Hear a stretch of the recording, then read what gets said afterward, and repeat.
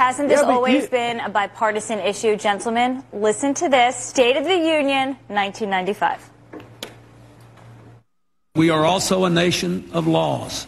It is wrong and ultimately self-defeating for a nation of immigrants to permit the kind of abuse of our immigration laws we have seen in recent years, and we must do more to stop it. Cliff, decades later, we're talking about the same thing. Right, and Antoine, I mean, that's why I have to say, it's both parties. You can't just say the right is out of line here. Both parties have rhetoric that they continue to spew, that they'll go, whatever pollsters tell them to go, that's the direction they head.